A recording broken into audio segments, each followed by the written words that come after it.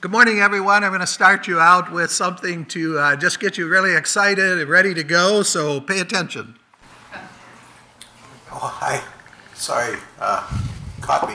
I was just getting ready to put my presentation together for you, and I wanted to make sure I understood the new Affordable Care Act, and I was kind of caught in this one section here, and I wondered maybe you could help me understand it. It's under a section called Increased FMAP for Medical Assistance for Newly Eligible Mandatory Individuals, and I'm down in subparagraph 2A called Newly Eligible.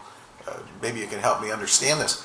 Newly eligible. The term newly eligible means with respect to an individual described in subclause 8 of section 1902A10A1, or is that I, an individual who is not under 19 years of age or such higher age as the state may have elected, and who as of December 1st, 2009 is not eligible under the state plan or under a waiver of the plan for full benefits or for benchmark coverage described in subparagraph A, B, or C of section 1937B1 or benchmark equivalent coverage described in section 1937B2 that has an aggregate actuarial value that is at least actuarially equivalent to benchmark coverage described in subparagraph A, B, or C of section 1937B1, or is eligible but not enrolled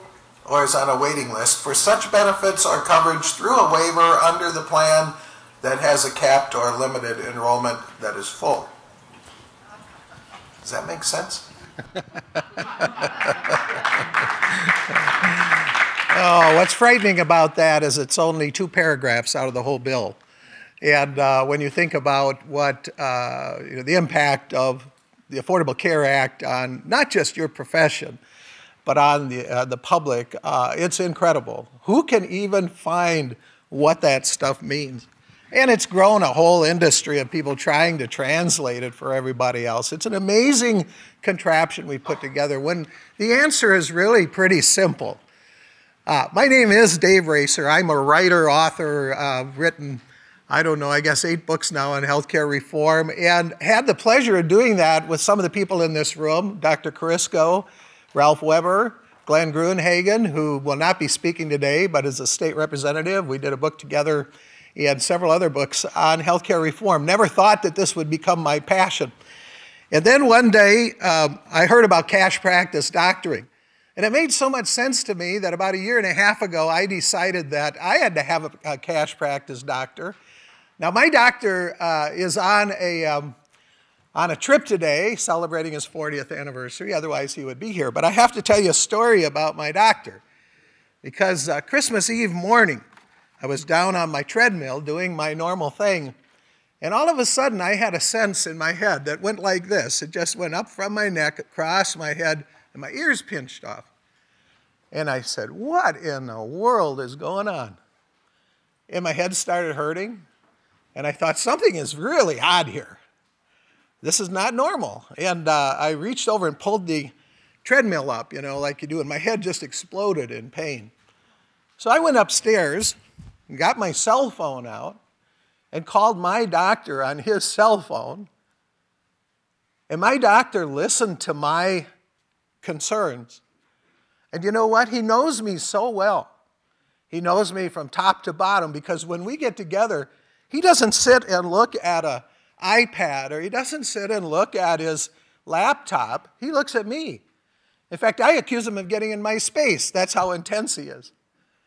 And he knows me so well that he knew this was not normal for Dave Racer. And he said, is your wife there? And I said, yes, she is.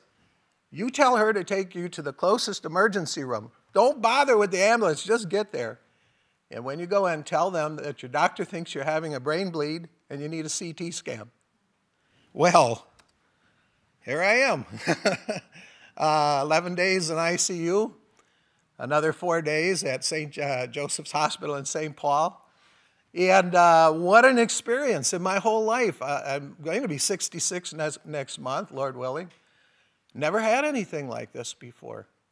What would have happened if I would have called, on Christmas Eve morning and gotten the triage nurse and all of this and sat there and waited and worried, not confident that my doctor knew exactly what was going on? Well, when Dr. Gehrig came to see me in the hospital, I looked at him and I said, "You saved my life." Well, at least you saved my quality of life. Why? Because he knew me and I knew him. And I knew that every time I went to see him, I was going to pay $60. So I made the decision. I was in control, but I trusted him. Do you think I'm a believer in direct pay independent practice? One of the reasons that you're here today is partly because of my commitment to doing everything I can to advance private market healthcare.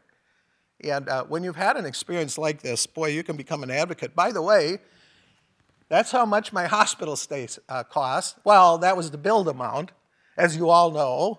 Has nothing to do with what the hospital got paid. Hospital got paid about $68,000. This did not include, of course, the MD fees.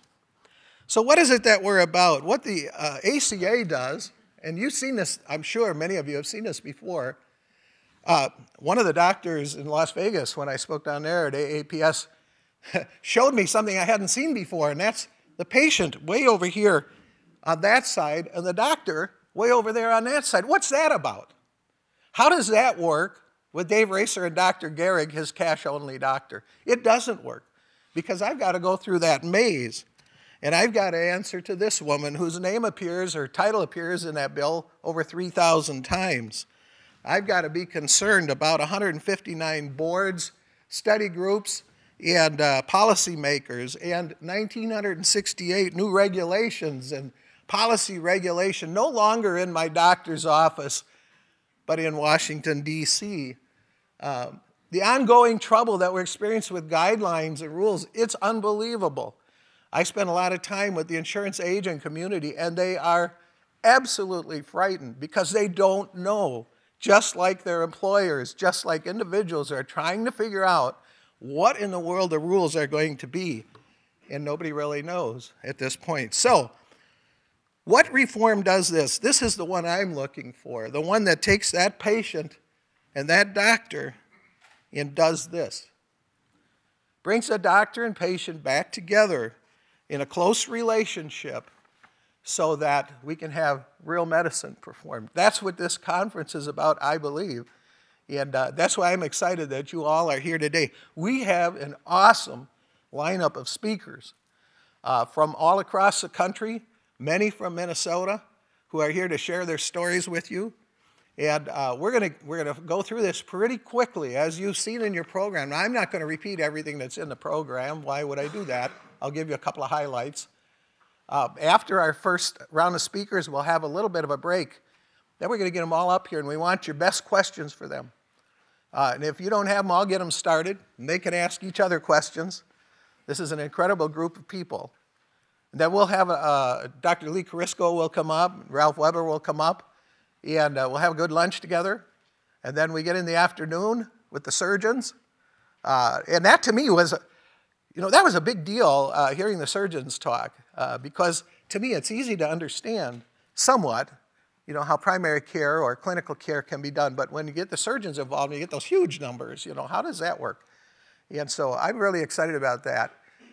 This afternoon, Twyla Braze will be with us, and then Dr. Orient is going to kind of sum everything up for us. What a wonderful work that she's been doing. I was on talk radio in the early 90s and interviewed her, so we've known each other for a while, and she's got a little experience in this, so pretty excited about that. Jeremy, thanks so much for all the work you and your wife have done to make this conference a success. Now, I'm going to do what MCs do after they pester people with stuff. I'm going to do a brief introduction and have Dr. Beecher come up. So, Dr. Lee Beecher is the president of the Minnesota Physician-Patient Alliance. It's a think tank here in Minnesota of some of the smartest people in medicine who believe in private health care.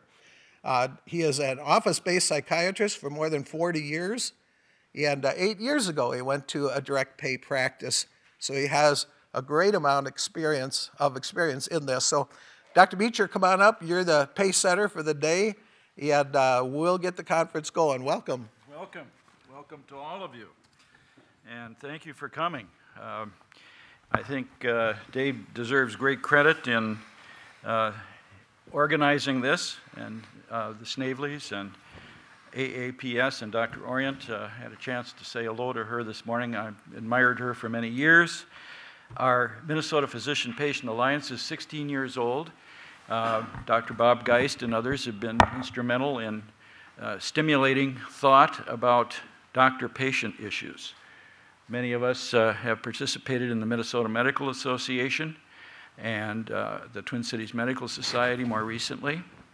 But we realize that given the changes in demographics in the medical profession, here in Minnesota is a good example because we have 60% of our physicians, roughly 13,000, are employed physicians, most of whom work in large groups.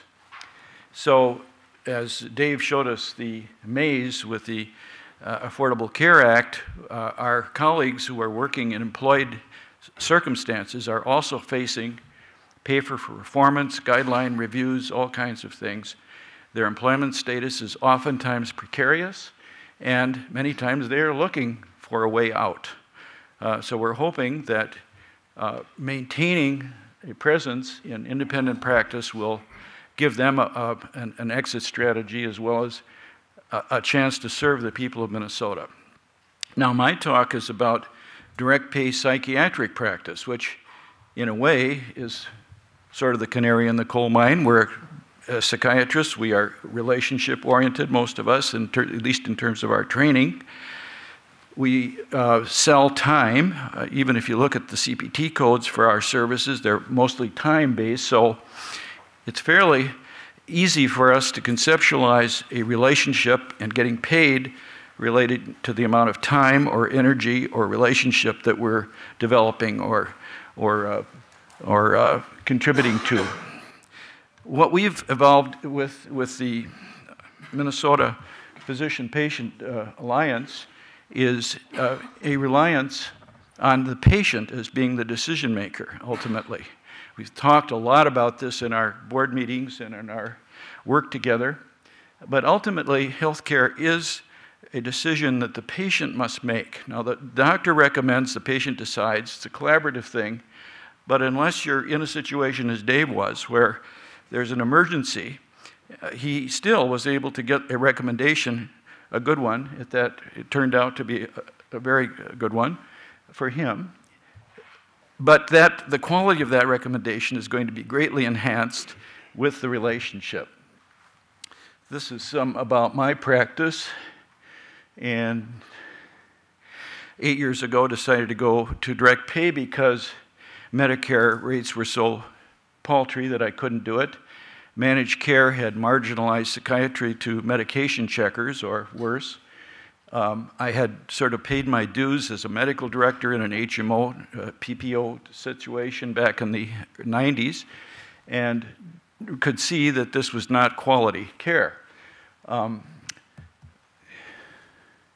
So now what I have is somewhat like what Dave's doctor does. I have a pleasant office setting, I have a telephone, and I have access to my patient base.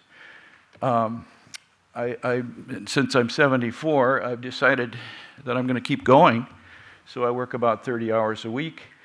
And I want to emphasize, if you don't remember anything else about my little talk today, the administrative associate, how absolutely vital that person is in a solo practice as I have. Many of my colleagues, young colleagues in psychiatry, and I work with the residents at the university, most of whom are female, are very interested in private practice, and they have not really considered the advantage of having somebody in the office working with them to help them maintain access and relationship with their patients. So that's my main message. This administrative associate is key to the success of a solo medical practice. You don't have to have a whole roster of people, case managers and pillow fluffers and all kinds of people on the payroll, but you do need one or two or three, maybe one in a solo case, that somebody you can really trust, who understands what you're doing, who's got excellent boundaries, who understands business, and who can help and foster a good relationship with the patients.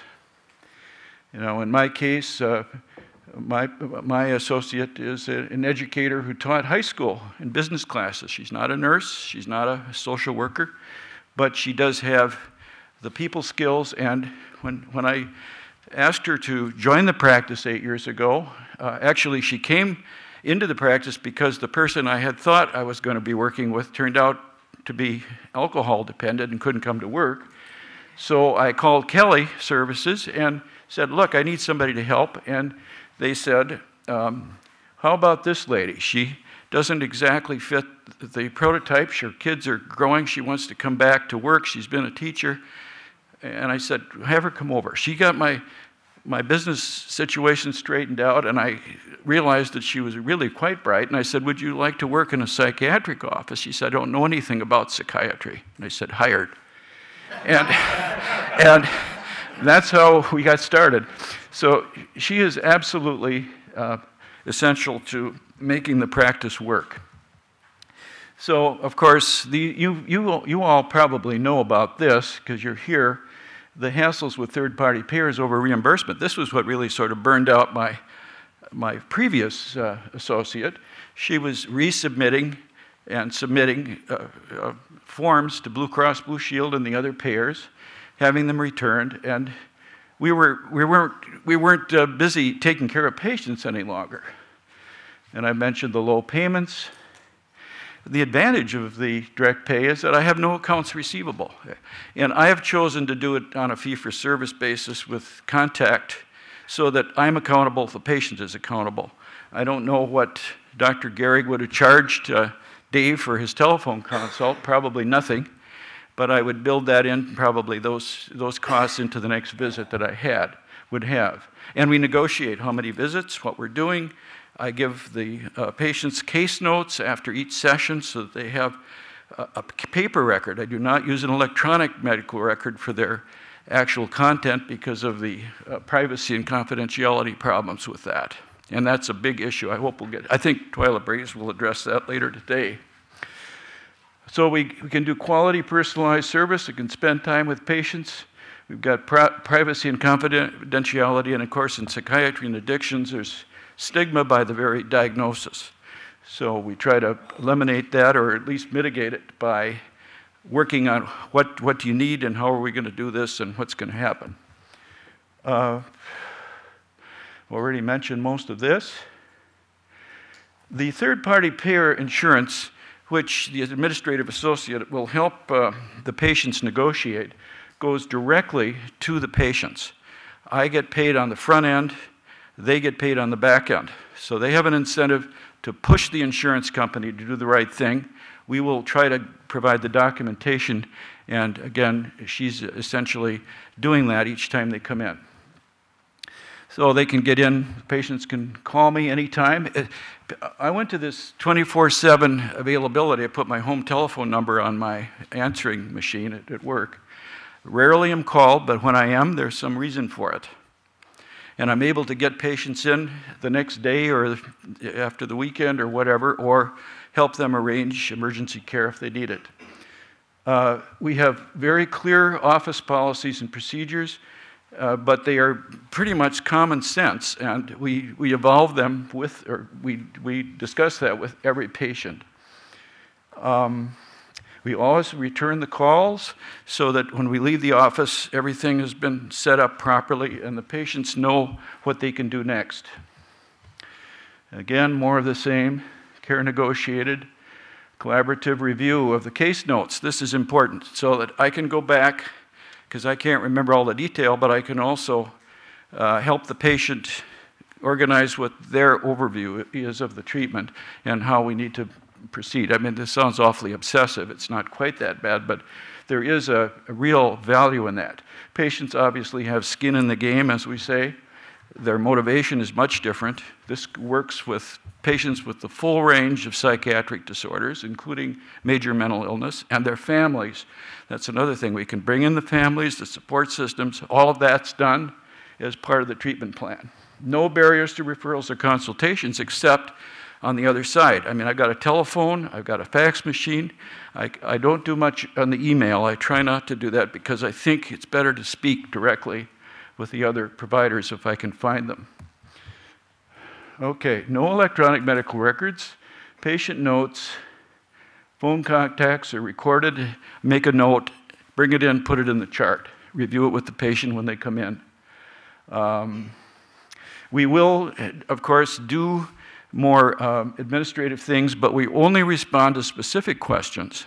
In other words, if somebody's doing a disability evaluation or whatever, I want to know what they're looking for. I'm not going to send out all of the case notes to anyone.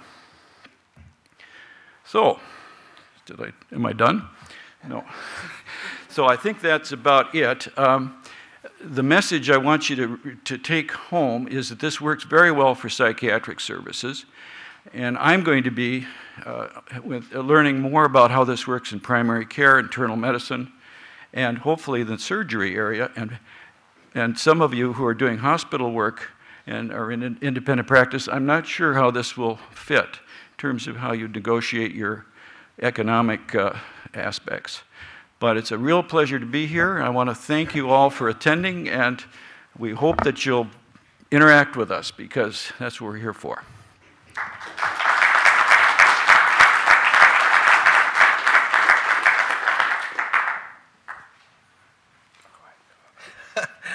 Ignore me. I'm being invaded here. This is Jeremy, by the way, Jeremy Snavely, for those of you who don't know Jeremy. He is the advanced, let's see, come behind, come alongside guy. And just does a marvelous job. It's been great to work with Jeremy. Thank you, Dr. Beecher. We had quite a time putting this together, and a lot of fun working back and forth, trying to find ways to let the community know about this. So thank you, Dr. Beecher, and thanks for your leadership. Several weeks ago, I picked up, well, I guess months ago, I picked up a newspaper and I read about Dr. Wasson, and I was really intrigued about her practice in Osakis, Minnesota. And one of the things that's neat about this conference is we're going to have such a wide variety, you know, from Marble Falls, Texas to Osakis, Minnesota, Metro, everything. And this I'm really looking forward to this. Okay, so I'm going to get out of the way pretty quickly. Dr. Wasson started her direct pay practice in Osakis in 2002 after working in the corporate medical world at Alina for a bit. I noticed that she says her specialty is helping people who are paying out of pocket get cost-effective medical coverage, and that, of course, is the primary purpose for doing this.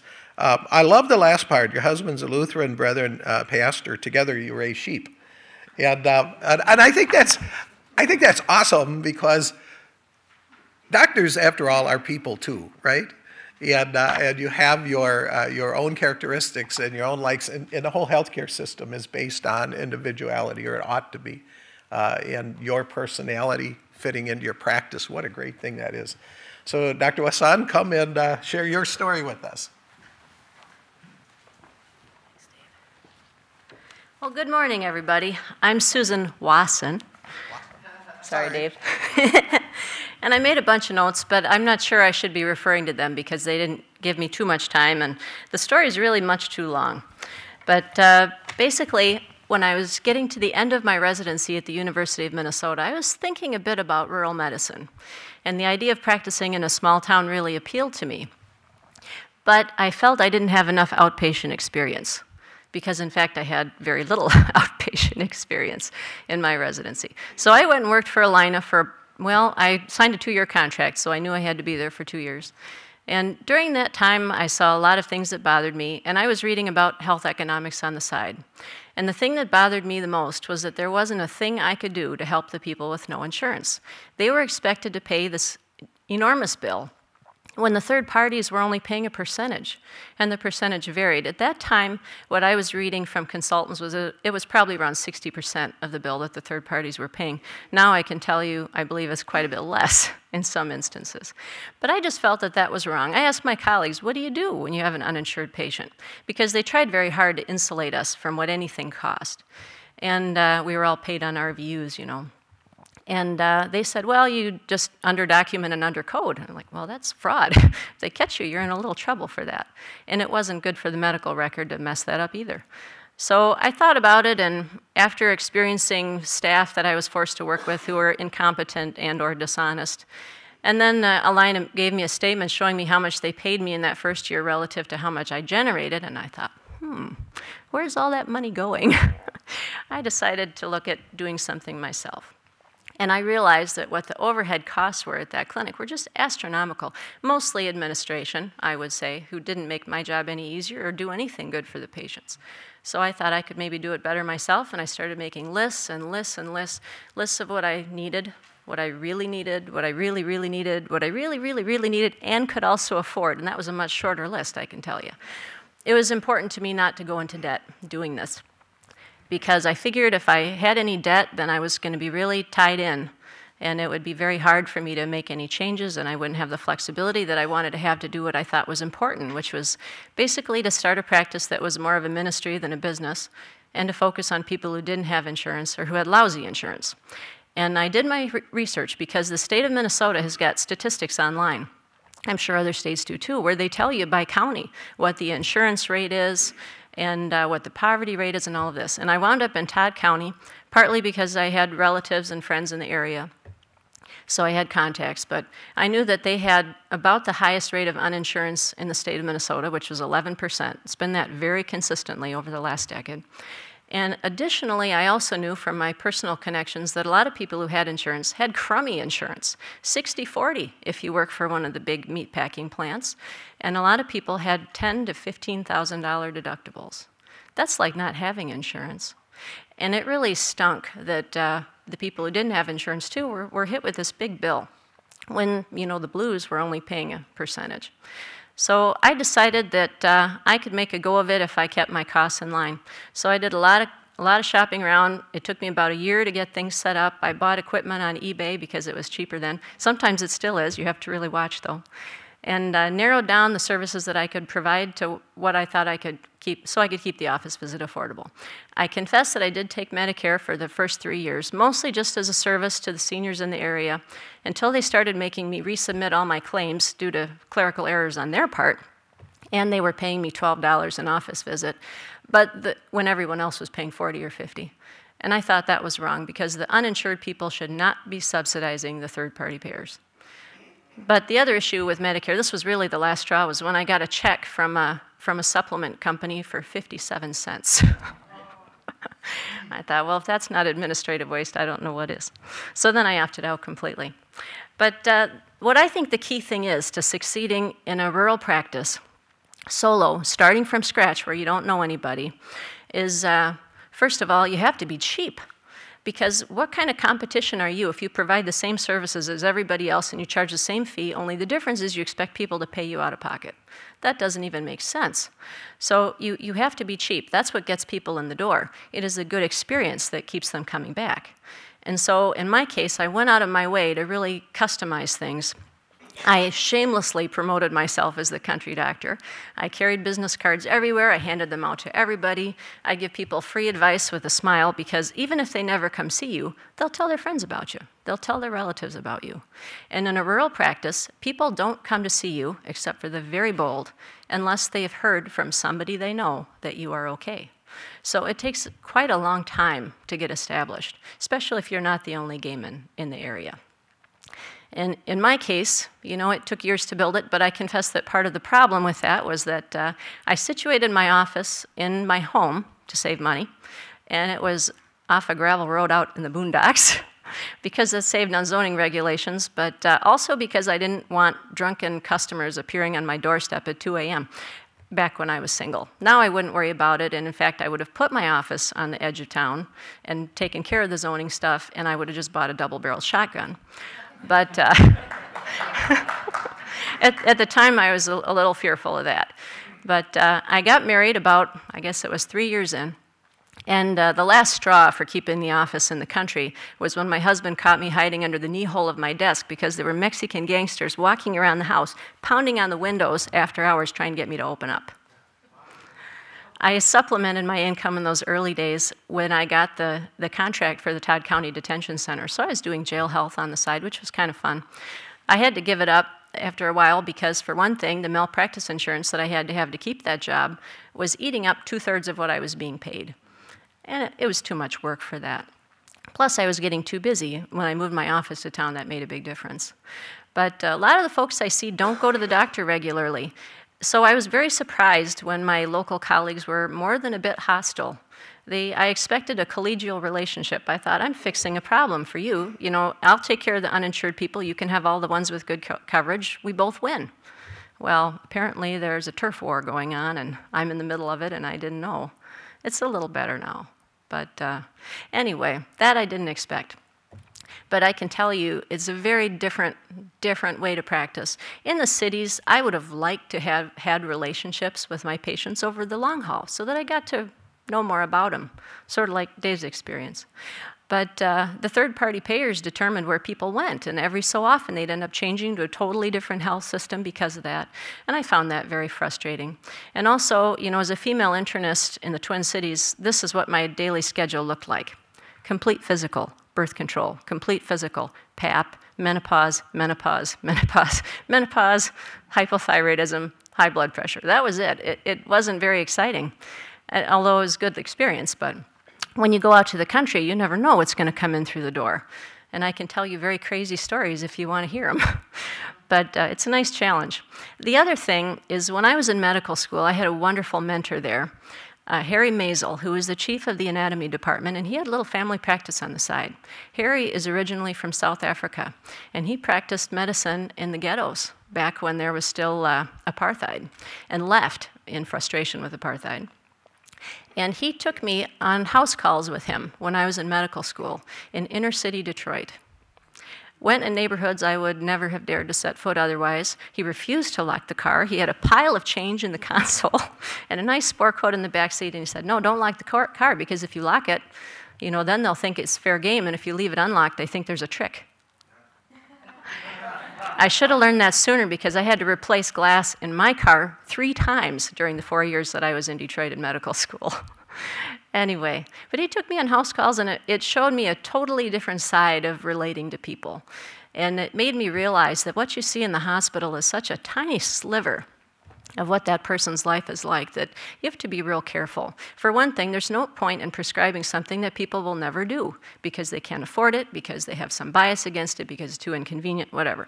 So, you know, in my practice, I'm sorry to say, whatever the academic gold standard is, usually goes out the window. People who aren't insured will refuse to go to the hospital. And when I was up there my first few years, you know, I had pretty definite ideas about how I thought things ought to be done. And someone would come in with an infection. I'd say, you really ought to have IV antibiotics. Let me put you in the hospital. Nope, not going. Why not? Well, it's too much money. I can't afford it. I said, but this is serious. You know, we should really take care of this. And they'd say, oh, just give me some pills, doc. I'll be fine. Oh, just give me some pills, doc. I'll be fine. I heard it over and over. And you know what? Everybody was. So now I don't have any privileges because I never used them. I send a few people to, well, when you really need a hospital, I generally advise you to go someplace where they have specialists in-house.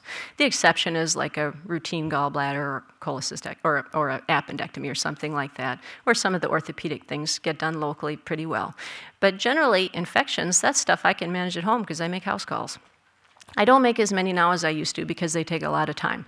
But that was one of the ways that I differentiated myself from everybody else when I first started out, was that I'd go to anybody's house. And I tried to limit the hours a bit, and I wound up failing miserably because I desperately needed the cash. And now I limit them because I have a 3-year-old daughter at home, and that's more important to me than being in the office all day forever. I've always thought that call was generally a stupid waste of time. The kind that I had to do at Alina, which was every 5th night. And in 2.5 years of call, I only had 1 person call where it was a genuine emergency. Everybody else figured out that if you waited until 5:01, that the answering system would put you straight through to a doctor, and then you didn't have to talk to the nurse. Or they were calling because they wanted refills on either antibiotics or controlled substances. And it was kind of the same people who called all the time. After a while, you got to recognize the names. So I don't do call, but I do give out my cell phone number. I'm a little judicious about it. I don't give it to absolutely everybody. Until I have a relationship with you and I'm confident that you won't abuse it, I don't give it out. But I do tell people that they're capable of determining what is an emergency. If you can't see straight, if you can't breathe, if you're bleeding to death, if something doesn't move like it's supposed to, if you have the worst headache of your life, you know, you go in. Those things I think are pretty obvious.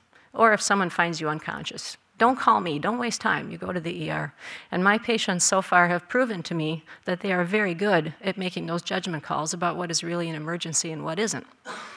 And the thing about uninsured people that I think gets underestimated in a lot of what you hear is that this population, they tell me routinely, I can't afford to be sick. I'm here today, maybe it's not that bad, but I just can't afford to get sick. They often come in a little earlier than the people who have got healthcare coverage because they want to be sure they take care of things. They take their health a lot more seriously in terms of preventive things. I've had way more uninsured people willing to quit smoking than those who have coverage.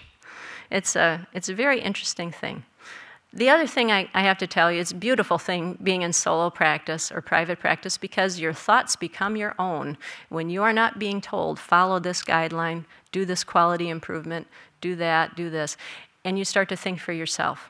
Because a lot of these guidelines that we are having thrust upon us are just based on somebody's opinion. And when you go back and you take the time to actually look at the medical literature, sometimes it's really kind of appalling. I never quote anybody relative risk anymore because I think it's a useless kind of data. I always quote the absolute risk.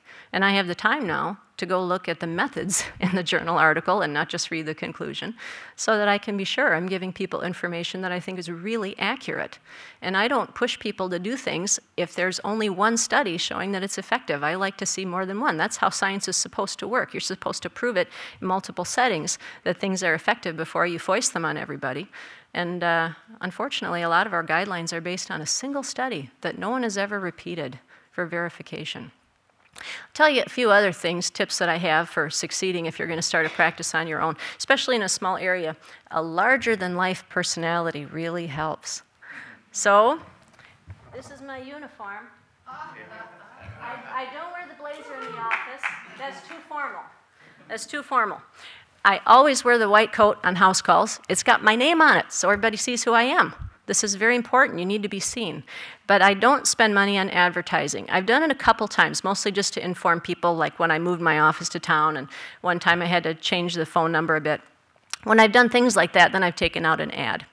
And that's mostly to support the small town newspapers who have been so incredibly generous with me. I made the front page in all the little papers when I opened my practice. That was invaluable advertising. You can't buy that. It's tremendous. And so you have your persona, and then you need to make your office look like some place that people want to go to. I never understood why they made a line of clinics so incredibly ugly. I never got that. I mean, what is with the off-white walls and the ugly, dirty carpet, and then they got all this like aqua blue and mauve every place. It was very unappealing. The art on the walls was hideous. There was nothing in there to make anybody feel at home. Nothing to make you feel like you could trust the people that you were dealing with. It's all there just to overwhelm you so you don't ask too many questions, is how I see it. Same thing with the big atria that Dave mentioned. That's not to make anybody feel at home. That's to shut you up and tell you not to ask questions. Bow down to the gods of medicine is how I see it. So my office is very different. I have a play area. I refuse to remove the toys. They're all things that can be hosed down with disinfectant from time to time, which we do. And I have actual paintings on the walls that I think are kind of pretty. And I try very hard to make it look homey. Every so often, the chairs in my waiting room, none of which match, tend to fall apart because they come from garage sales. So I replace them about every 3 to 4 years, and it costs me a total of $15 usually, maybe $20 if I'm feeling a little extravagant. My office, you can see it in the background in that picture of me and your stuff there. It's quite cluttered, and I got books all over the place, and yeah, I have my diplomas all hanging up on the one wall, but it's not the wall that patients are looking at. And I have some nice art in there, you know, oil paintings, which you can get pretty cheaply in any antique store, and one of them I got at a yard sale for $3. And the thing is, you know, make it look like a place you want to be. Make it look like a place the patient is going to feel at home. Give them a different experience. Another thing is, people who come to see me, if they make their appointment ahead of time, they get half an hour. That's just automatic. If they don't need it, fine. I got more than enough things I can do on the side. But they get half an hour. Same-day appointments get 15 minutes. And that's because we figured the convenience of being seen on the same day ought to net me some benefit. So that's how it works. It's $50 for an office visit. I haven't changed that rate for years.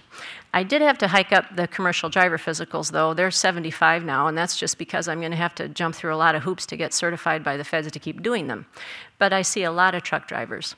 Most of the people I see are employed. A lot of them have got more than one job. Most of them have no benefits. The ones who do have benefits, some of them have actually quite good insurance, and they're just not happy going anywhere else, so they come back to see me. And I have quite a few people with Medicare that see me, and I'm usually not their main primary care person, with a few exceptions, but they like to get my opinion. Maybe they go somewhere else and they just don't feel like they were heard. They show up in my office a week or two later for another approach. So that's it in a nutshell, I guess. I'm very, very happy, in case you can't tell.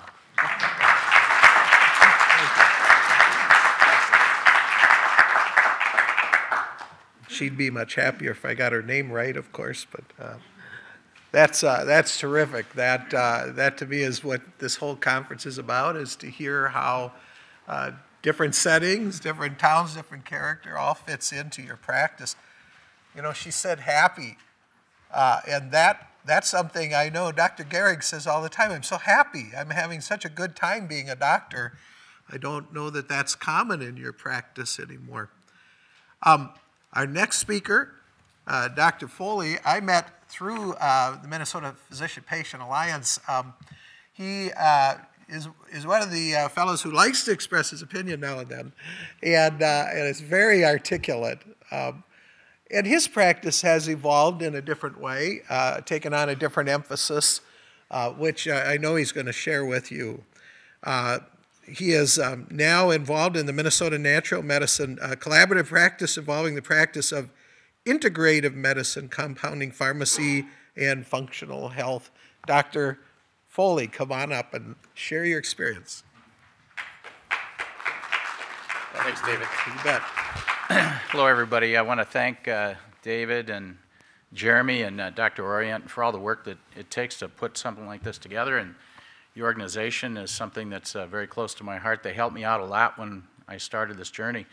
I wanted to, this is a slide from 1997. I just wanted to spend a couple minutes showing you what my navigation was to get where I was. And by the way, Susan, I mean, that's a warrior. That's a medical warrior. I mean, I just can't say enough about how much I enjoyed listening to that, because that's the basics. This is going to be a little bit sort of a snobby intellectual thing, you know, but compared to her. But what happened to me is in the early 90s, I started looking at problem cases, Lyme disease, things like that. I got very dissatisfied with the way things were working, functioning. A good friend of mine, a guy named Jeff Bland, who started the Institute of Functional Medicine, actually I had played handball against him in a national handball tournament in 1970, and I had maintained my relationship with him, and he started this whole thing with supplements, molecular biology, and things like that. And I started with the internet exchanging email with these people, and I got very much into this stuff. And so, where I formerly worked, I tried to establish a department of integrative medicine, functional medicine, and it was a struggle, as you might know. I moved away from fee-for-service medicine, or I should say institutional conventional medicine, not so much because of money. It was not because of the politics. I was very politically embedded in everything that you needed to be successful in that organization. It was really an intellectual vacuum for me. I just was very dissatisfied with the one disease, one drug, nice little snippets of time, coding, algorithmic medicine. It got very dissatisfying. I wanted to help with why people got sick. And as the internet developed and people like me started talking to each other, and a couple of them are in this room, Greg Plotnikoff and other people around the country, we found there was another side to medicine. So anyway, this is a slide from 1997 I was actually giving to the administration in an effort to establish a Department of Integrative Functional Medicine. And I just wanted you to see, let's see, spacebar? It's not advancing. Enter, try that. There we go. So this is what I I was trying to lay a new frontier for medicine, and without getting into it, this is the stuff that I talked about to these people, that medicine needed to become an upstream institution, that we had to preempt disease. I tried to teach the administration and the people in the healthcare system about the concept of compressing morbidity. I wanted them to understand that if we understood and studied the genetics, the environmental influences, diet and lifestyle of patients, we could actually reduce demand for disease management. And this was a concept that actually was quite appealing until they realized that this was going to reduce the number of people that went through a cath lab. So, as you can see, my evangelical approach to trying to change the approach to medicine in my institution initially was met with intellectual curiosity, but eventually was met with, I'm not sure we want to go here. So, as I tried to discuss these concepts with them, I became a bit of an adversary within my own institution. So, anyway, again, key concepts focusing on genes, diet lifestyle modifications, functional medicine principles of biochemical individuality. I think I was one of the first people to use the concept of patient-centered delivery, where the focus is on the individuals, not the disease.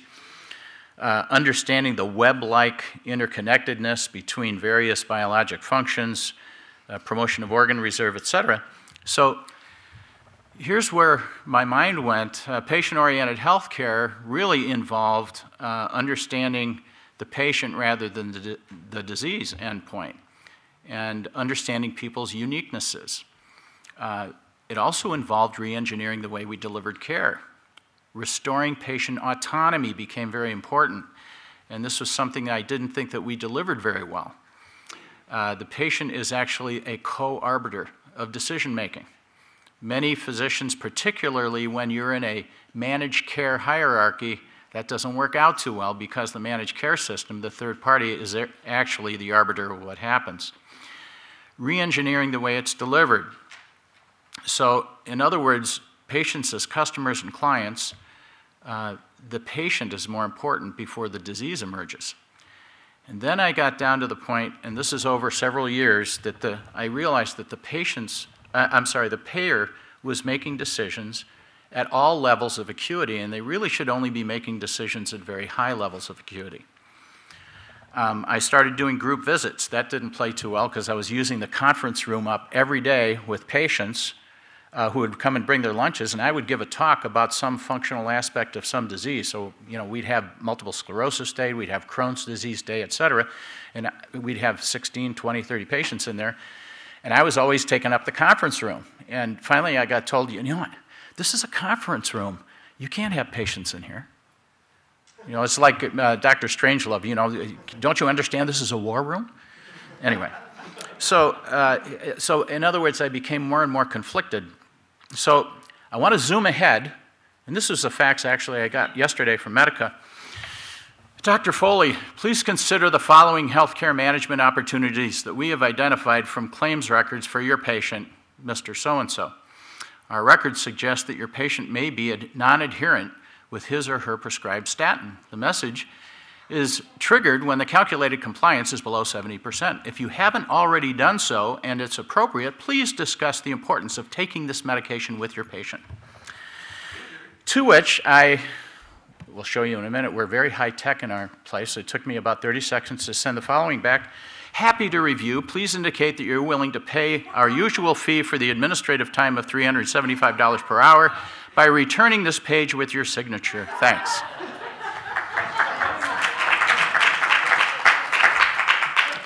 That's a little microcosm of how I deal with some of these people. Anyway, Minnesota Natural Medicine, I left in 2001. We opened our doors on September 11th, 2001. We didn't know whether that was a harbinger, but we did watch TV the whole first day, and my father-in-law was the only patient that came in that day, bless his heart. I rented 2 rooms from a chiropractor. I was violating a non-compete that got a little contentious, but I did tell them that I invited them to please sue me because I thought that being on page B in the Pioneer Press would be great publicity. So the first 18 months were pretty thin. I had 3 kids in college. And by the way, I couldn't have done this without my wife, Janet, who really would live in a tent if we had to. So we've now grown to 3 practitioners plus myself. I have 2 part-time receptionists, 2 med techs.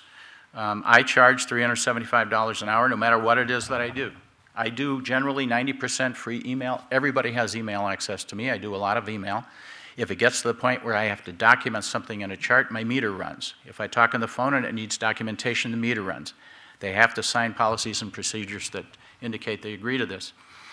And my nurse practitioner, naturopath, acupuncturist, this is what we charge. The major elements of my cash clinic are following. First and foremost, policies and procedures are very important. Patients have to sign a very detailed waiver, understanding, including at the top if they're Medicare age and Medicare opt-out. I define my scope of practice and my standard of care, which is a little broader than what would otherwise be considered the general conventional standard of care. I tell them what the deliverables are, tell them about call, communications, acute care, and much like Susan, I do the same thing. I gave away my hospital privileges 5 years ago. I never used it. If somebody's really sick, I tell them you got to go to the hospital, they're going to take care of you anyway. I do not advertise myself as a primary care physician, but as a consultant. But I tell them, you know, if insurance is important, if you have to have a foot in the primary care area, please have a primary care physician in your insurance grid. But I'm generally available 7 days a week, night and day. Do you have to have a credit card on file? We do have some non-FaceTime charges they have to agree to, phone consults, certain email, administrative fees. We have a no-show policy. You got to let us know 2 business days ahead of time, other than emergencies that if you electively just don't show up, I think we give you 1 hall pass. After that, we charge you. I do charge for case research and record review. We get some very difficult cases. People come into our office that have charts this high. They've been basically sent out to pasture by Mayo, Hennepin, private people. A lot of Lyme disease, a lot of chronic fatigue, things like that. And I do charge them, although very humbly and usually undercharge them, but I do charge for case research and record review. We have follow-up and refill policies that are very specific. I do have an electronic medical record. I had one of the first ones. It's a very inexpensive one called Soapware. It works very well. It's very turnkey. I think to get into Soapware now, it'd probably be $5,000 or $6,000, but they walk you completely through the portal. It's very easy to do. It's very customizable. The reason I have it is because I can work from anywhere. I have an encrypted terminal server, so I can be, you know, sitting at my son's in Washington, D.C. In his living room, and I can be doing patient care. I do voice-activated dictation. I dictate all my notes right in front of the patient at the time of service. They got a copy of everything at every visit, and we tell them, you have a running tally of your entire medical record, lab sheets, doctor stuff, my notes, everything. So if you call here and you ask us to copy something, or if some consultant asks for a copy of my records, there's going to be a charge for it because you already have the copy. I do email. I might do it a little too much, but the reason I like it is because people know that I'm always there. You don't always have to say you know what's going on or you have a good answer, but just sometimes that's a good question, I don't know the answer, let's talk about it next week or something like that. Patients really appreciate the fact that you're out there. Payment is at the time of service. We rarely send any invoices out. We do invoice third-party payers and pharmacies for administrative fees. You know what, they don't always pay, but I'll tell you what, is when they get the first invoice from us and we turn them over to, I have turned Alina over to a collection agency. Then it's interesting, all of a sudden some of the hassles stop. So it works. Again, I have our server is private and protected. We are not in anybody's cloud. So we have multiple backups. I have a terminal server, so all of my practitioners can work from home. 100 people could be working on our record at one time. You could be a faculty member of Minnesota Natural Medicine. I've got a couple of consultants from other states that work for Minnesota Natural Medicine. And they log in, they chart, et cetera, but they are not engaged directly in patient care. They are consulting me. So they're not practicing in Minnesota without a license. They review the case, they tell me what their suggestion is, but they don't directly involve themselves with patient care. I'm the one that deploys that. So they don't have to have a license to practice in Minnesota. But this way, in the new world of virtual medicine, for example, if there's an expert that knows more than anybody else about certain types of pain in San Francisco, which we have, he can consult on a patient in my office using our platform. We usually do a cyber consult. Patient comes in, we do a phone conference. Next year, we'll be able to do a visual virtual conference with that individual. He reviews the case. I pay him, he charges me, and then I charge the patient. We remind patients that if they do submit our records, and we try to use that silly code that the AMA owns, but once they get reimbursement, then that third party has access, they have a right to the records. So we tell them, you know, it's no ticky, no shirty here. The third party payer, if they are involved with the transaction, that patient has signed off the right to have privacy to those records. So we don't give anybody any records, the patient has to give them. And of course, I think the AMA codes are a real obstacle. You know, I liken today's healthcare as to Chicago during Prohibition. Minnesota's very much like that. You've got the north side, the south side, the west side. You have health partners, United Healthcare, Blue Cross Blue Shield, soon fewer. They all divide the town up, and if you don't speak Sicilian, you can't sell booze. That's what it's like with the codes. You have to talk their language. The lessons, make sure your opt-out is done well with an attorney. We use a courier every time to hand it to the administrator for our opt-out. There have been some disasters for people that say they didn't get it, and then you're automatically back in. Remember, patients have to sign every year you opt out. I'm sure most of you know that, but they do. We are in the 9th month of an IRS audit, randomly selected. So be careful of that. We have been audited every year by the Department of Revenue by Minnesota, state of Minnesota, for one thing or another. That's odd. I've got a great relationship with the Board of Medical Practice because we try to do everything right. And I thought you want to see a picture of our office. No, that's not really. Anyway, but he has been looking after us. Anyway, that's a picture of our office, Minnesota Natural Medicine. That's my email. Any of you are welcome to talk with me if I can be a resource to you in any way to help you logistically in doing this. I'm happy to do so.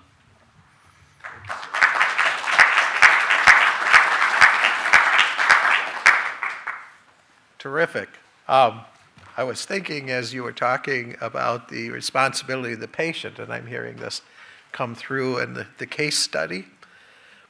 When I walked into Dr. Gehrig's office the first time, I make my living as a writer, so I brought my case study. It was about that thick, and I wrote it. I said, I want you to know me from top to bottom, and literally I walked him through my entire body. And I don't know if that's a common practice with your patients. Maybe I could go into business writing health histories for patients in cash practice. This is called filling time, by the way. So before we introduce Dr. Eelkema, which I think I'll start doing. Dr. Eelkema and I met, I think it was maybe 2 years ago. We were invited to speak at a small business group conference together. And I was supposed to talk about the Affordable Care Act, and he was going to talk about, his practice. And I told the truth that day about the Affordable Care Act, and I got in trouble with the event sponsor because they didn't want to hear the truth. They wanted to hear all the great benefits they were going to get from it. And Dr. Eelkema, I think we agreed the whole response that we got was not the best. And so we're really excited to have him with us here today to talk to you all about his practice. He says here, training experience of 28 years of primary care. He decided to establish his own practice with a focus on clinical medicine. And I think it's just been a couple of years now, if I've got that right. So please welcome Dr. James Eelkema.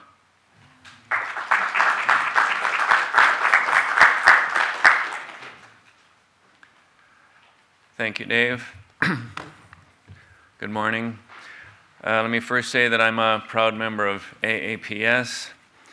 This is a very good resource if you want to opt out of Medicare, which I did 4 years ago. After residency, I spent 10 years in Iowa, 3 different practice opportunities, during which I had time to observe and take the good points of practice and reject the bad points of practice. In 1990, I moved up to Minnesota and worked for a big box clinic for 18 years. We would have monthly meetings, and at these meetings, we didn't discuss medicine so much as finances. There were fights about money, okay? And my take on it was, we don't have to decide how to better slice up the pie. We have to decide how to make the pie bigger. We didn't have to work harder. We had to work smarter. And that's all I remember from those days, the monthly meetings and the monthly fights. I was around when HMOs hit the scene.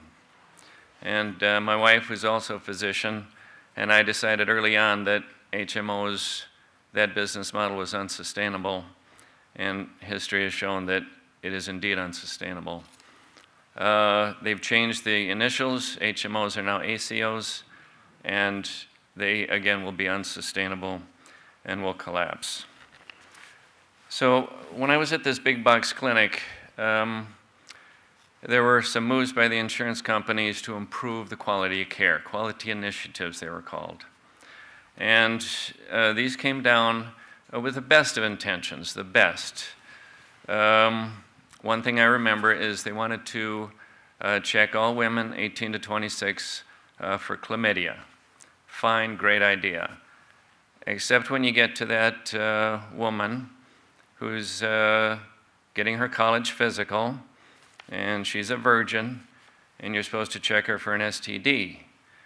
Well, if she's private pay, her parents get that bill, there's a line item entry, what's this? You've got no answer for that dad who saw his virgin daughter get checked for an STD. Well, that was one of the many things that frosted me. I figured there had to be a better way. There was another case I remember very well. This single mom, waitress, minimum wage, gets a call from daycare. Her kid has pink eye. Kid's got to be seen, kid's got to be treated, or kid won't go back to daycare. So I see her write the prescription for drops, big deal, $160. And I figured there had to be a better way. So I started thinking about this a little more, and I figured I could do this if I had the right niche. And my niche was low overhead. I've got a small 2-room practice in Burnsville, a small reception area. I've got 1 staffer. She answers the phone, makes appointments, takes the money, does some typing. I also do house calls. And my house call patients really appreciate it because they can't get a Medicare doc to go out there. Medicare docs, by and large, don't do house calls because they don't pay. When I do a house call, by the way, I get the patient agreement signed, and I get the money up front. And then I do my thing at the house call. My dictations, I don't pay a transcription service. I use Dragon. It's a great program. It types what you say. It's like Star Trek 1960.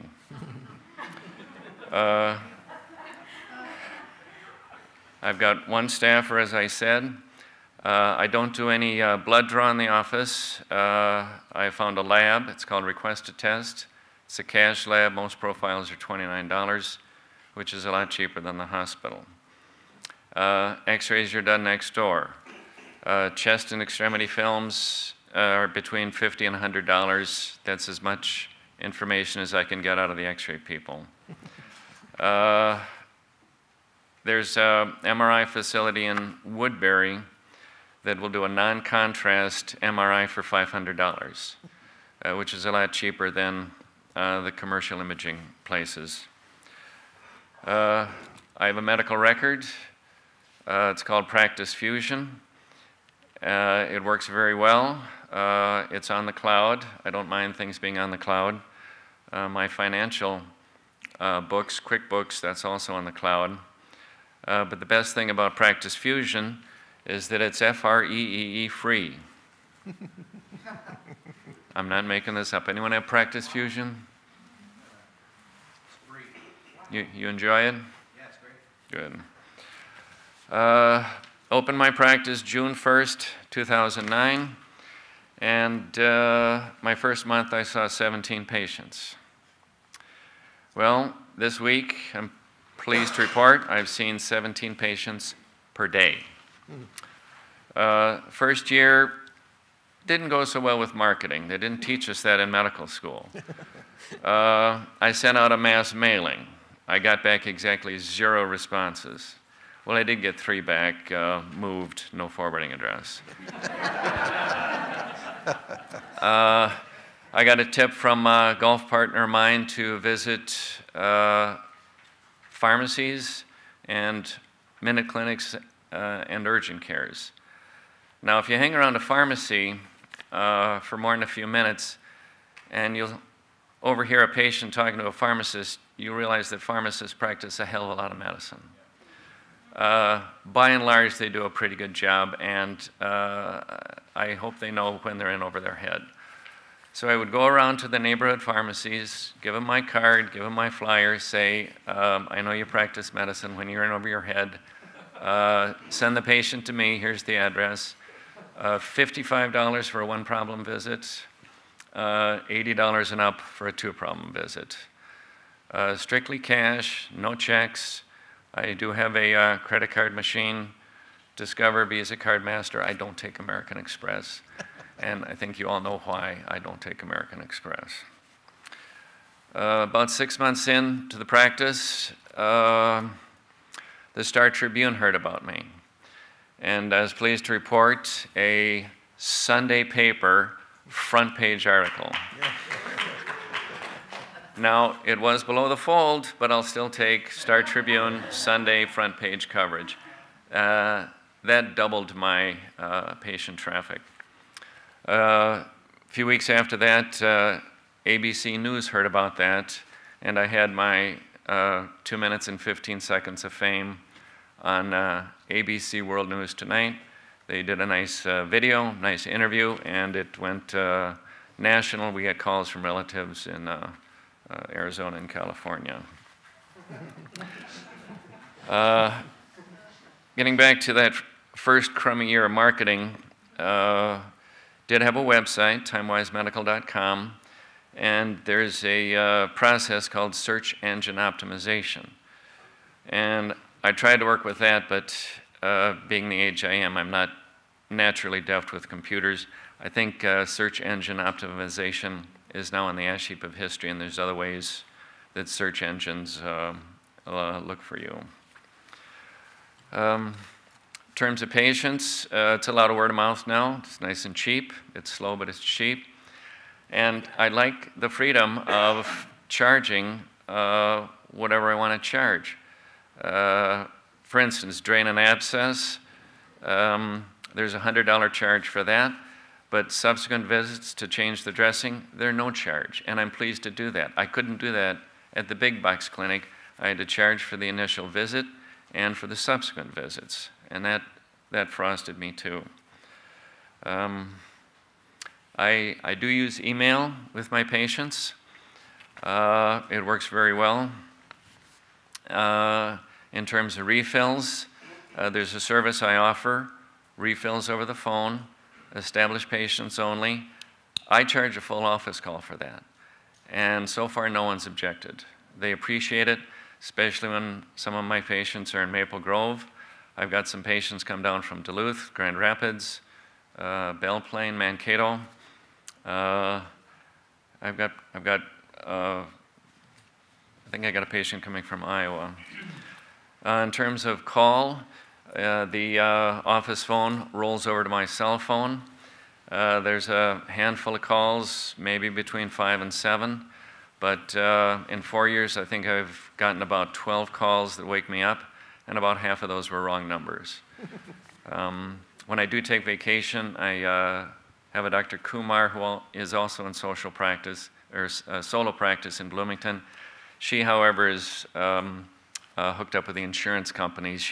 I haven't quite been able to persuade her to go to cash practice, but I'm going to ask her one more time. So I do take time off.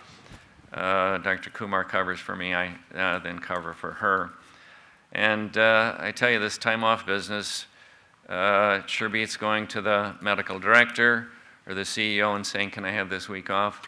When I enter into negotiations with the medical director, they typically go rather well in terms of time off for me.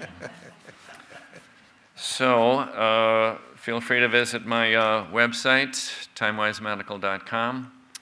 After that first rough year, things started to roll, and I look forward to going to the office every day. I see new patients every day. I've got a lot of repeat customers, and I'm very happy at the end of the day.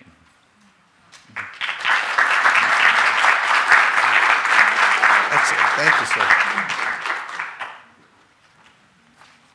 So what did I write down? Oh, word of mouth.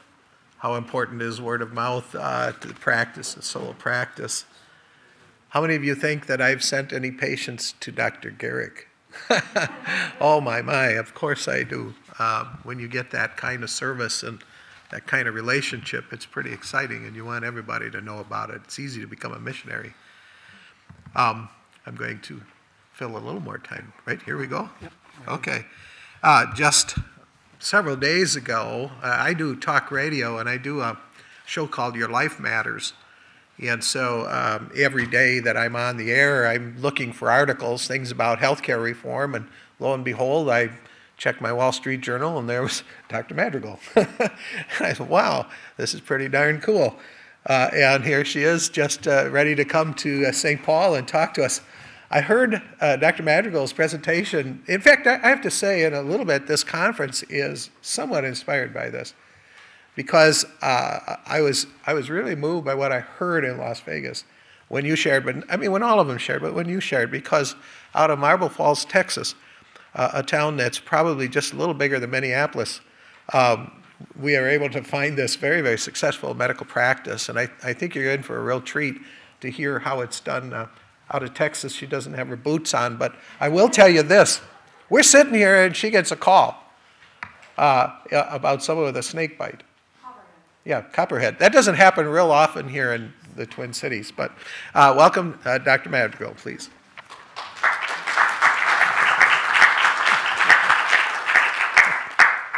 Thank you for having me.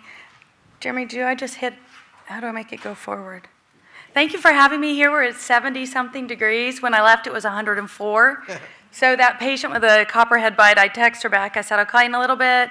I mean, she's in the hospital. She just wants to be double-checked that they're doing everything right. And I said, by the way, it's 74 degrees here. She texts me back, whatever. Okay, cool. So I'm going to talk about how to start a cash-based practice. I've been doing this for 11 years now. I started out...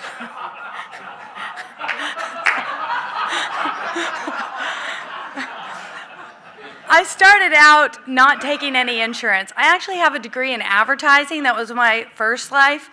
And when I looked at all the contracts that I was supposed to sign, it just didn't make any sense to me at all. When I saw the ones for Blue Cross, Blue Shield, Humana, and I read the rates and how the rates were going to change, and that I didn't have any say in this contract, I just didn't even want to do it in the first place. So I've never taken insurance.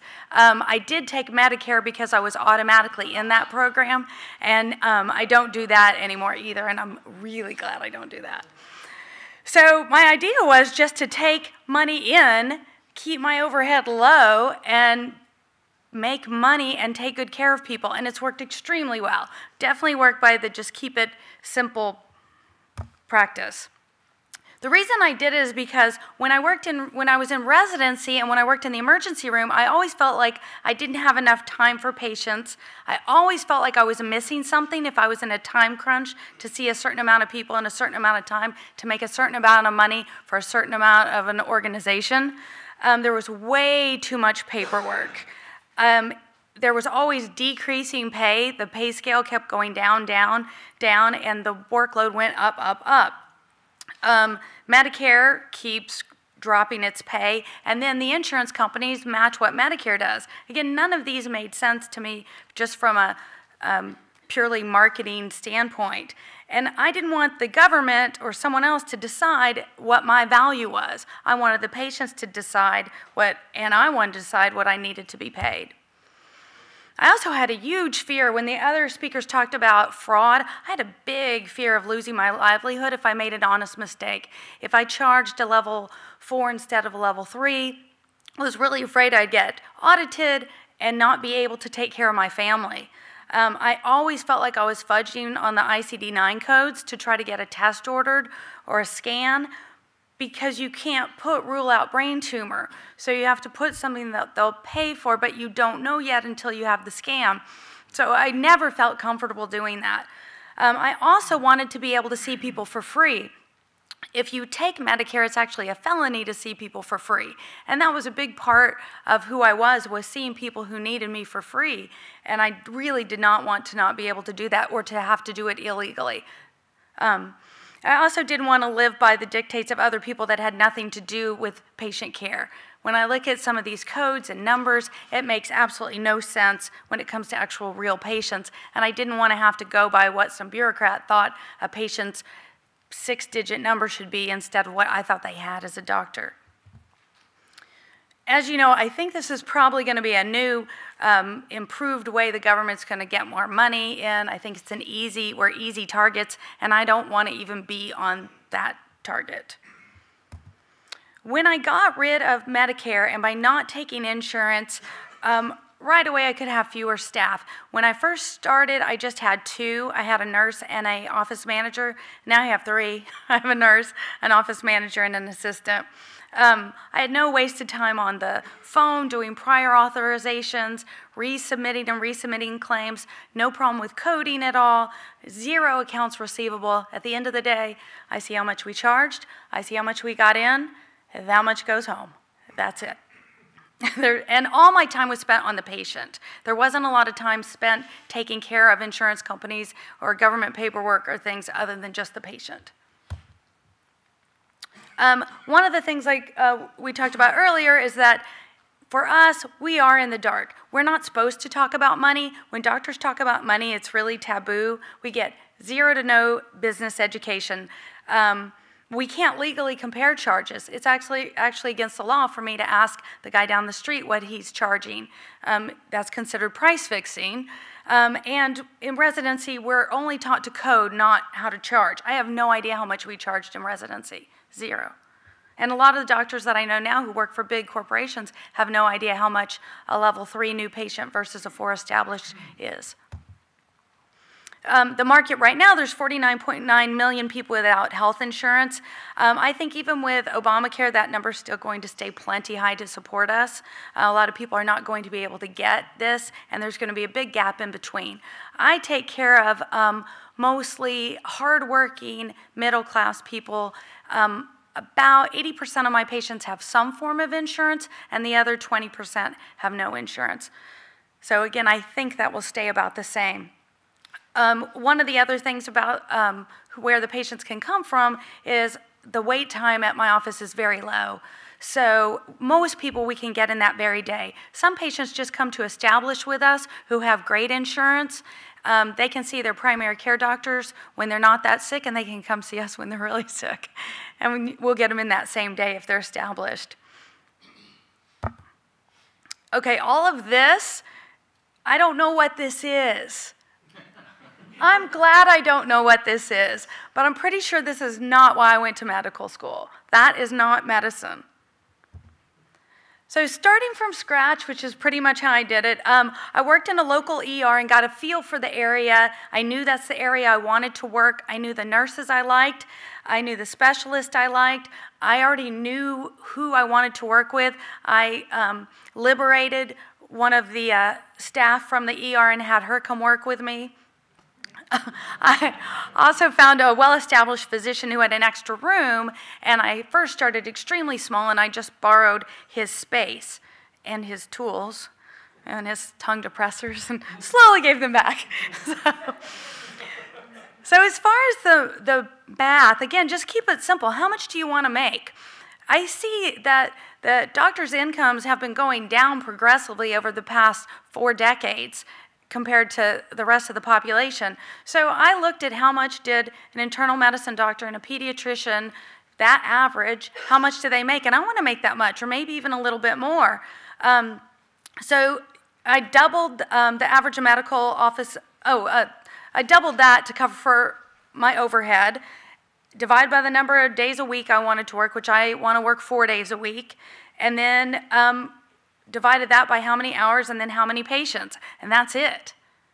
So that's how I actually did it, and that's how much I charge. And it works. So here's a little run sheet.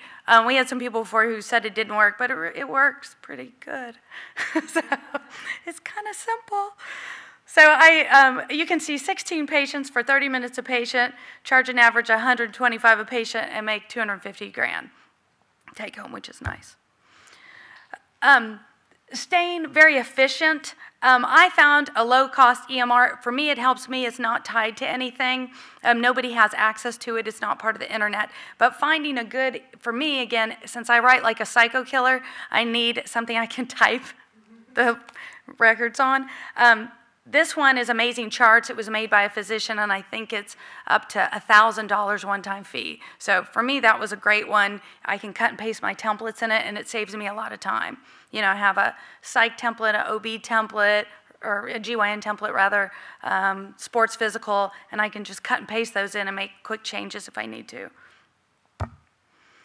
When I hired staff, again, I found a young assistant from the ER that I knew I liked, that I knew was good with people. That's actually in our office. I did hire a really good office manager in the beginning because I didn't know what I was doing, and I did Craigslist instead of eBay, but that's how I got my supplies. So I bought used equipment, and I would slowly, and I still have this table, but I slowly started upgrading as I could afford it. But I did not want to take out any loans at all. I wanted to just keep it as simple as possible. I didn't want to be indebted to anybody, including myself. I negotiate. Fortunately for me, there's 2 lab companies in our area, and I change back and forth all the time. So I'm not afraid to negotiate and have them work against and with each other to get the best rates for anything, for labs, for medical waste, for anything. And that's really important. Don't just take what you get. Building the practice, it does help to have a big personality. It helps to get your personality out there. The local news stories are great. That definitely is what got me off the ground. Business journals. I don't advertise in them, but if you do advertise in them, then they usually do a story on you. So I've never had anybody come in from an ad I've put, but I've had them do a story on me, which they have come in from. So you have to balance that out. Again, don't be afraid to promote yourself. I do the same thing when I'm in the grocery store and somebody sneezes. I tell them I know a great doctor in town. So, you know, and it works.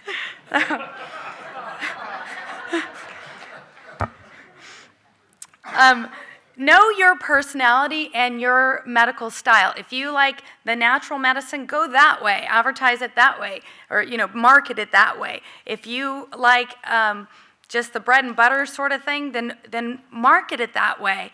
And that's what I like, just the old-fashioned kind of medicine. I like the Dr. Quinn medicine woman approach, and that's what my patients are like that too. And that's why I think it works really well.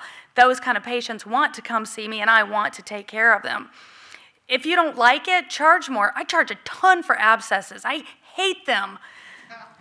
I just can't stand them, but I charge more, so then if I do get them, well, I kind of like it then. So it all kind of works out. So, if you hate it, don't do it. If you really don't like something, don't do it, because the patient will know you hate it. What didn't help very much were newspaper ads, except that they were inclined to do a story on us. Radio talk shows for me didn't bring in anybody, but that was really fun. Local media societies and local charities didn't help me very much, and gimmicks like flu shot coupons, I got one person came back in with a coupon. But I got to use my advertising degree, so it made me feel a little better. What helped the most, actually, were my kids. So just being involved in the community so people know you and know what kind of person you are, that is what helped the most. It was word of mouth. And when we started, we did, well, it's still VIP service. Everybody is a VIP in our office. But when it started, people would call and say, my kid is sick. Can they come in today? And we say, who is this? Oh, Mrs. Jones. Oh, for you, hold on, I think we can squeeze him in. We had like 4 patients all day. We're like, we're gonna squeeze him in at 1 o'clock. So, but we'll squeeze him in. So, and actually other doctors, I've had really good luck with other doctors helping out because they know I can get them in that day. I'll work with them. If they work for a big corporation, I can work with them and tell them, I'll take good care of Mrs. Smith today. She'll come back to you and you know what I'm gonna do. We offer unique services that other doctors can't, house calls. All my patients have my cell number. Upfront pricing, extremely better lab pricing. We make a lot of our income on labs because the local hospital charges $123 for a CBC and we charge $15. So we save them a lot of money and we also make money that way. So it's a win-win. I make sure I have a very good staff. If you are a great doctor and you have a bad staff, you still won't have good patients. We give teachers and preachers discounts. We do it partly because it sounds good and those are good people to give a discount to, but we also do it because those are the connectors in your community. Those are the people who talk to everybody else. So that works out really well. We do free visits. If you're an established patient who gets cancer, we see you for free. We actually see new patients who have cancer for free too if they're referred over. You get $5 off if you come in wearing Spurs. I like Cowboys. So, we do the house calls like we talked about. And missionary kids and rescued kids get seen for free too. Like this is a kid from Haiti. Every patient's a VIP. We don't do price gouging. We work really hard on customer service because we are the ones they have to answer to. My fastest growing population, this gentleman is actually 94. He wrote me a really nice letter the other day that said I make him feel young. I think it was because I put him on oxygen, but it's still kind of nice. So the fastest growing population are the people who actually have Medicare but feel like they're not getting enough time with their regular doctors, or they feel like they want a test and their other doctor won't do that. If they want a PSA and Medicare doesn't pay for that anymore, we explain to them the risk versus benefits, and then we decide together as a team. We also, Mexican nationals are where I am in Texas. That's a very fast growing segment. They can get free medical care in Mexico a lot of times, but they can get better medical care here. And patients who need same day appointments. We actually leave, if it rains, we leave some of those openings. We move the regularly scheduled patients because that's the only time our Mexican workers will come in. So we respect them for that. Getting out of Medicare, you have to do an opt-out affidavit. You have to renew it every year. The AAPS is a very good place to make sure you're doing that appropriately. When I did it, when I got out, I had a little meeting with everybody. I invited the patients that I knew were big fans of mine, like patients who I had made house calls on their wife as she was dying of cancer, and had them come and explain to the other patients what they would get if they stayed with me. That if that happened to them, I'd be there for them. I didn't ask them to, that's how the conversation went, and I knew that they would help explain to the patients the benefit. Everybody has to do an opt-out. Those are my parents. Even they've signed an opt-out with me. So you have to make sure that everybody gets that. I wrote a script in the beginning so everybody would literally be on the same page. I have a copy of the script if you want it. I was very scared when I got out of Medicare, just because everybody told me it wouldn't work and that I was not taking care of the elderly, and I didn't want to be an internist that only saw people under 65, but it actually did work. And it works because people get to choose where their healthcare dollars go. I have 2 billionaires in my practice, and I have immigrant workers. So we have people from all sectors of life, and it's worthwhile for all of them or they wouldn't be there. There's no outside organization that tells them or me what to do, and my incentive is to them. I have to keep them happy. The benefit is that I get a lot of time with the patient. I have lower overhead. I have much more flexibility. I can't even imagine having to ask somebody else for a day off. I mean, that hurts my heart to think about. I have more empowered patients, and I have a true doctor-patient relationship. No government, no HIPAA. I can be generous with patients. I can be cautious and get reimbursed more with the patients I choose. If people ask for narcotics, it's a bigger charge. It's harder work and it's more dangerous for me. Or if they're just difficult patients, I can charge more for difficult patients. That's okay. And I get a lot more time with my family. I don't know if you guys want to know this, but just on these, there's just crazy new things coming. So if you're not already out, get out, because nobody wants to have to deal with this. 140,000 ways to accuse you of fraud. This is my favorite, though. Here's some of the new ICD-10 codes. There's struck by turtle, initial encounter, struck by turtle, subsequent encounter, and struck by turtle, sequelae. There's also this one, drowning in submersion due to fall or jumping from burning water skis, or burned due to water skis on fire. Now, don't confuse these two, okay? I did an internet search, and you can find almost anything on the internet, but there is not one single recorded case on the internet of anybody being burned while on water skis. Zero. But I'm glad they have that code. And the ICD-11 codes are on their way. So, and this is not going to get better. It's just going to get worse. I like that. Other contact with dolphin. And there's one code for bit by macaw. There's one code for bit by parrot. God forbid you mix those up and get sued for fraud.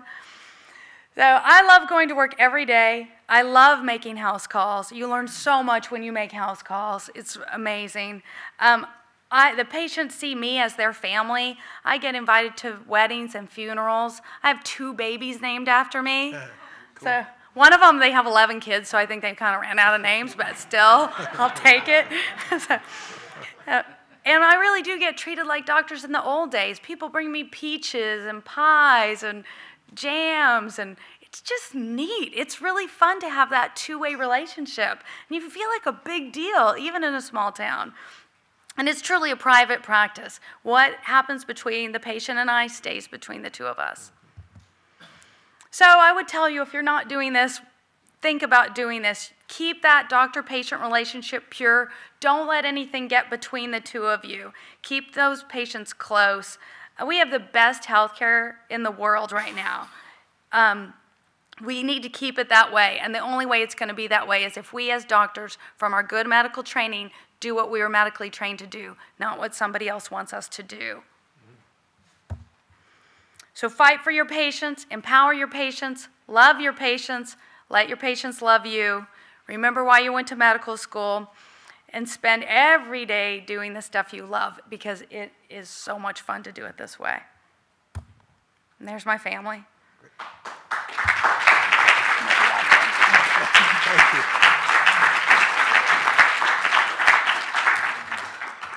Seems like every one of the speakers triggers a thought in my mind. On page 73 of our book, Your Health Matters, there's a story about my doctor. I went to a large clinic, which is now part of a large ACO, which is part of why I'm not there anymore. And this was in 1992. I was having a heart flutter. I didn't know what else to call it. And he gave me a number of tests.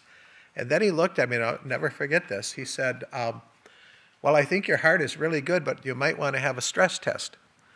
And I looked at him and I said, how much does that cost? You know, nobody trained me to say that. It just came out. I said, how much does that cost? And he had the dumbest look on his face. And he's a great guy. I love him. I still love him. He said, I don't know. $300 or $400 maybe?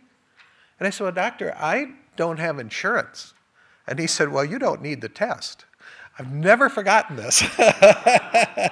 By the way, that's the way we start the chapter on defensive doctoring.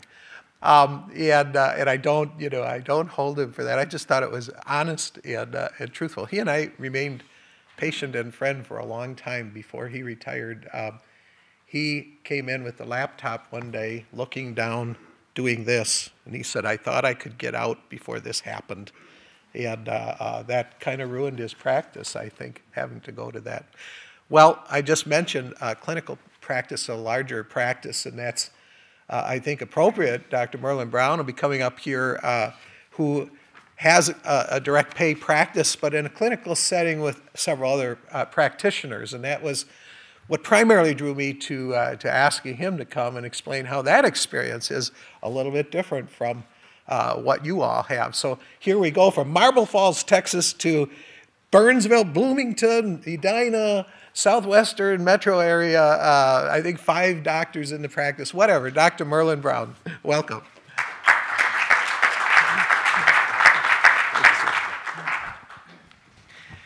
Thanks for coming and listening to our stories. I'll try to keep you interested at this time of the morning. Just a little background. I'm an internal medicine doc in private practice in Edina, a suburb here in Minnesota. I've been practicing for 20 years. I moved here to Minnesota in 1995, inexperienced, joined a large practice because that's where security, I was told where you could find job security. Worked great for the first couple of years, got nice raises, year 1, 2, and 3. Year 4, we got a big pay cut because the company was having financial difficulties. Year 5, another big pay cut, and one of their strategies to save costs was to show us budgets and show how we could practice more cost-efficient medicine. So I was energized, looked at the budgets, and tried to cut overhead. And they said, you can't cut overhead, you have to see more patients. It's the only way you can balance the budget. It was very frustrating. So in 2000, I quit the big box clinic, joined a private practice, 5 internal medicine doctors, successful practice, been around, well, now for 40 years. And this weight was lifted from my shoulders. And it was great to be in charge of my own practice. Like I've heard before, I didn't have to ask for time off. How long should I spend with a patient? You know, I paid myself. It was great. But there was still a problem, and that was insurance companies. And insurances were very irritating at that point. A lot of paperwork. The formularies would change every year. We had to change drugs, you know, coding issues. You've heard the stories from the other docs. It's ridiculous. It was very frustrating. Over the next couple of years, the requirements went up, and it became more than just frustrating. It became expensive. It ended up costing us a lot of money for more administrators, more assistants, more of my time with coding, and in private practice, when you really understand where the money goes, it was ridiculous to spend all this money on administrative costs that really didn't help patient care. Then in the last few years, the insurance contracts became worse, and they became what I call unethical. I think at this point it's absolutely not ethical to contract with insurance companies anymore by the direction we're headed. You've heard about ACOs and medical home and pay for performance. Basically, what that means is that I am paid to practice cost-effective medicine. Great marketing line. We all want to save costs. We all want to be efficient. But what that means is that I'm paid to withhold care from patients. And I brought that up in meetings at Fairview, and they say, that's ridiculous. Who would do that? And I say, well, you do that. If I don't order their MRI, you give me a bonus because I've saved money. And they can't deny that. Even worse is pay for performance. You've heard that, right? Sounds great, great marketing line. We all want to practice quality medicine. We all want to perform well. So it's a great marketing line, but what that really means with an insurance contract is that I cannot individualize care. That means I have to treat every patient the same. And if I deviate from that, I'm punished. I get a failing grade and I get less money. For example, I have a diabetic who has high cholesterol. He developed severe rhabdomyolysis, got admitted to the hospital with kidney failure. He was in there for 10 days. So of course I don't give him the statin. Now every time my charts are reviewed, I get a failing grade and I get paid less because I'm practicing good medicine, I'm individualizing care. But on the other hand, I could give him the statin again. His cholesterol would drop, he'd get a passing grade, he'd get more money, and then he dies. But guess what? Nobody cares. I got paid more and I got a passing grade. This is ridiculous. You can't go to see a doctor who's paid to withhold care, who is paid not to think, who is paid to be a data collector to report to some administrator who's making more money than you, who works 9 to 5.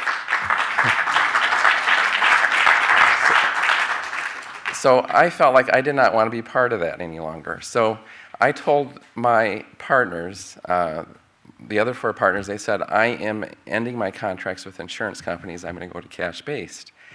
And they said, fine. I'm kind of viewed a little bit as a rebel, maybe.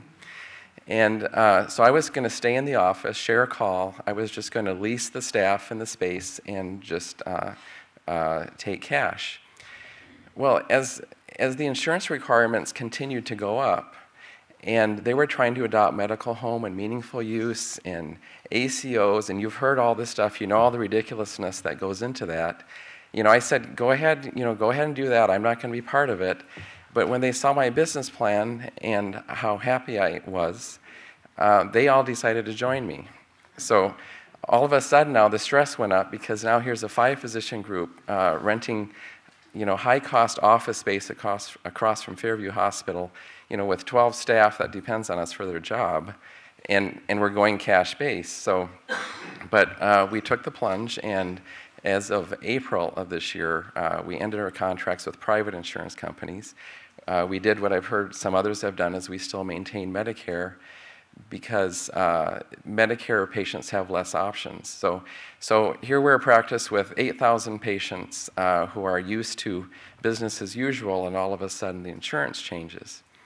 Or the way we look at insurance changes. So a lot of letters went out, a lot of phone calls, a lot of education, a lot of pain because there's so much confusion. Insurances were not happy with us, so they sent out letters to all our patients telling them they could no longer see us. And of course, insurances are like God, He might do things you don't like, but you do whatever they tell you. So all these patients say, I can't come anymore because I got this letter. In fact, UCare for seniors was so bad that they actually had to retract it. They were afraid they could get sued because some of our patients went to the Attorney General complaining about how false the letter was. So it kind of solidified our decision to end our contracts with insurance companies because they continued to function unethically. So what does that mean for our practice now? So we're not contracted with insurance companies. We don't have to follow their rules. Now that means we can actually work for the patient. That means the patient is the customer. They can demand the kind of care and the services they want, and we're free to give them that care. We're free to individualize care without false incentives. We can now provide care that we did not get reimbursed for before. We provide a broad spectrum of services. We do a la carte, fee for service. You pay for each individual service that you get, from a doctor visit to an EKG lab test. We also have something called enhanced primary care. For a yearly fee, you get my cell phone, my email, texting. Some patients really like that. Diabetics text me their blood sugars. I text back insulin changes. Works really well. We also offer full concierge service for a couple $1,000 a year. You get everything, no questions asked. So we're very flexible. We want to include everybody. And so far, as far as the success of this, we're headed in the right direction, but as all of you know, this is like starting a new practice. We budgeted for a loss of about 75% of our patients. And at this point, we've lost about 40%. So I say that's a huge success. And right now, what we've learned from the insurance interaction with us, we're starting a marketing program to show how, how we interact with their insurance with invoices and unfortunately coded so that they can get some reimbursement. But insurance is still our #1 problem because most of our patients still have insurance. We haven't built up a practice, enough patients yet of uninsured. So we still have to give them, that coded bill. But at this point, I don't care about the codes, just enough to get them paid because they don't really mean anything more than that at this point. So we've had very good support from our patients. I've gotten baked goods, flowers congratulating on the change. Talk show hosts have called us up. The newspaper's been out. Our practice, we're the last independent internal medicine practice in the Southwest Metro of the city. Our doctors have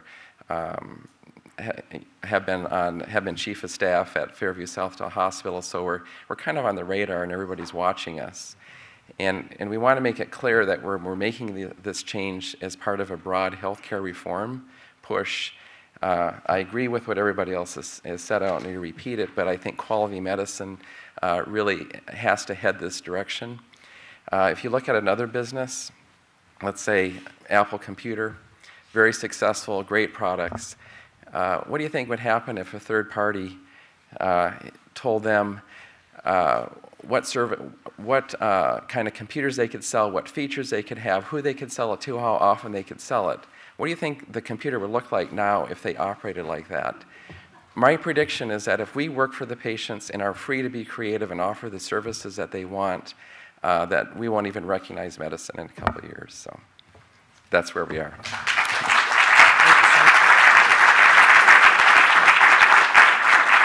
We are amazingly on schedule, just 5 minutes off, and that's terrific. We want to give you a break. We're going to be really disciplined about this because we're going to come back with a panel with all of these presenters, and this can oftentimes be the best part of the whole presentation. So I hope you've been taking some notes and you have some questions in your mind, tough questions, easy questions, fun questions, and everything in between. Please be back in here ready to go, and let's do it at 10:35 promptly.